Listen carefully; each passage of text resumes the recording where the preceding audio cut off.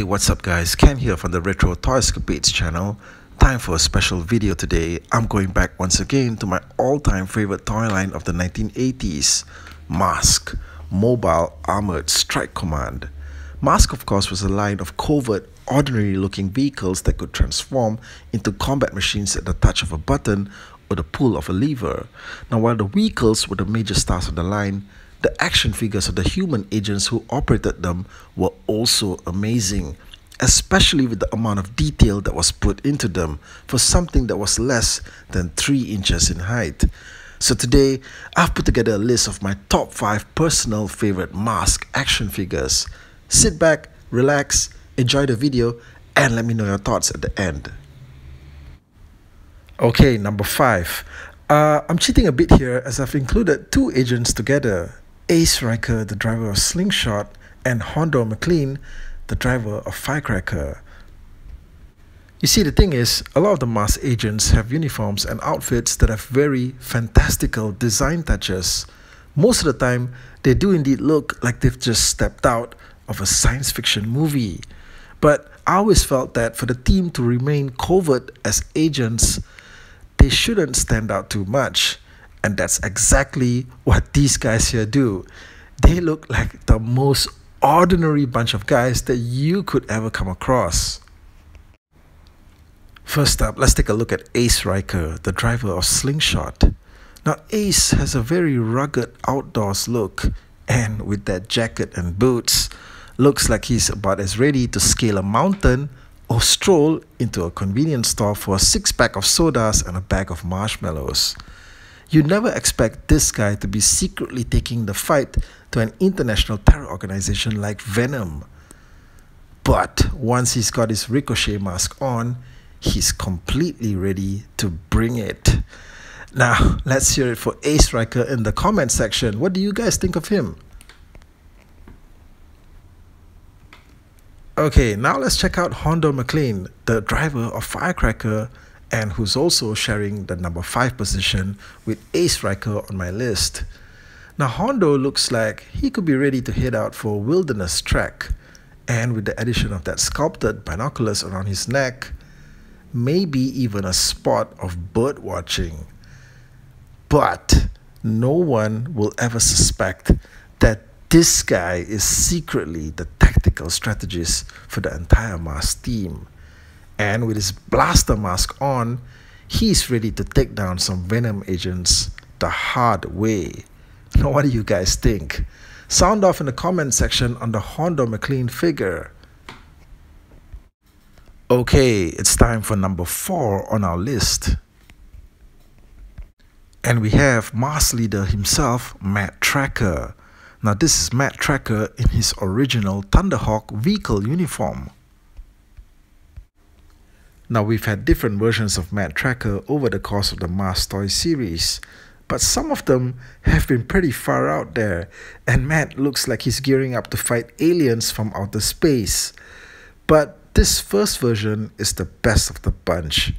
Matt has a very stoic expression on his face, which suits his role as commander, and his uniform resembles that of a race car driver, which is perfect for the Thunderhawk Camaro car that he drives.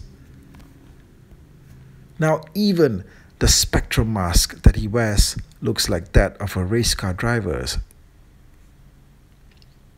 As you can see, everything fits together very well. By the way, the original version of the Spectrum mask is the original shorter version that was first released. This thing is really small, almost pallet-sized. And if you find yours missing, you might want to check the inside of your cat's mouth. She might have mistaken it for cat food. Alright, we're down to number 3, and we have Venom leader Miles Mayhem. Now, similar to Matt Tracker, there have been many versions of Miles Mayhem released throughout the series. But this original version, which is used in commandeering the Switchblade helicopter, is in my opinion the best. Now, Miles is in full-on war general mode in this outfit. Just look at that stern expression on his face, the piercing stare of hatred. the mustache. Now, the outfit is fantastic. You see all these service ribbons and pins, and let's not forget that he's wearing a tie as well. And the wiper mask completes the look perfectly. You know, I was always disappointed that the cartoon and the comics never really captured the scope of Miles Mayhem's personality as a menacing and tactically sound leader. Most of the time, he was portrayed as a buffoon. Now, there was even that one episode in the cartoon where they made his pants fall down while he was fleeing in retreat, and he was made to run in his underwear. Yeah, I mean, they didn't have to take things to that level, you know. Now, there's even an alternate version of the wiper mask, as you can see, with the mouth section of the mask exposed. Some people prefer this version because you get to see more of Miles Mayhem's evil mustache. Alright guys, we're at number 2, and here's one of my all-time favorites, Nevada Rushmore, the Native American co-driver of the Goliath truck. Nevada Rushmore is one of the most detailed mass action figures ever made. I was always fascinated by him as a kid, especially since he looked completely unlike any of the other agents. For one thing, he's bare-chested and rocking those abs like it ain't no thing. I mean, to hell with frontal body armor. This guy has a chest tattoo of an eagle to protect him. And you see all these other cool bits too on the figure, like the bow necklace, the clips in his hair, and you know what? Once you get his totem mask on, you know that the Venom agents won't know what hit them. In the 80s, cartoons and toys featured a number of prominent Native American characters, including Marshall Bravestar, Spirit Iron Knife from G.I. Joe, and John Thunder from Centurions. Nevada Rushmore was included as one of the action figures that came with the Goliath truck and race car set. This was a larger, premium price point vehicle, and not many kids in the 80s could own one. But I did have that one rich friend who did. So my earliest introduction to the Nevada character was from the playtime sessions at my friend's place. And today I'm happy to be reunited with him. So let's hear it for Nevada Rushmore in the comments section. Okay guys, drum roll.